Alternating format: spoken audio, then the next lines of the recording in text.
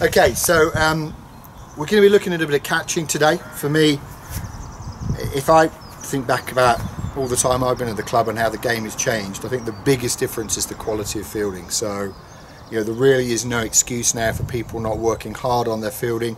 And in these times when we can't get out, I think it's arguable that catching is probably the easiest thing to practice. Mum, dad, brother, sister, wall, whatever. If you catch 100 balls a day, every day until lockdown finishes, I guarantee you will be a better fielder. Okay, so for me, we're not going to get too technical with catching, but the one thing I'd really encourage young people to get into the habit of is how we use our hands. So for me, we're really trying to create maximum target area, fingers pointing down or fingers pointing up.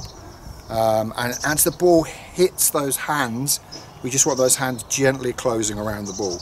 I think I've seen lots of kids, unfortunately, coached maybe in an old-fashioned way about moving the hands a lot to try and give when the ball hits them, and that's not great. We want our hands as still as possible when we're trying to catch. So let's have a look at how that looks when we're doing the drill. One of the important things for me about catching is making that judgment about where is the ball coming in relation to your body and where are you comfortable with your hands. So the key thing is that fingers are either pointing down or pointing up. The last thing we want is fingers pointing towards the ball. It's about where you're comfortable, it's about catching the ball. So you finding your comforts but making those judgments.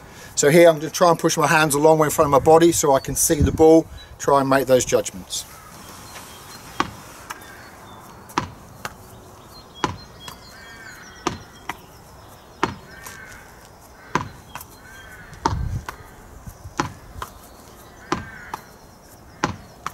Okay, so there we go, bit of catching. So just remember, fingers down or fingers up, not fingers forward. The challenge for catching for you is give yourself 60 seconds, 5 paces away from a wall. How many catches can you take in that 60 seconds? So by trying to go quite fast, you're putting a bit of pressure on yourself, which will test and develop your skill. Love to have some videos coming in. Again, make them creative, make them fun.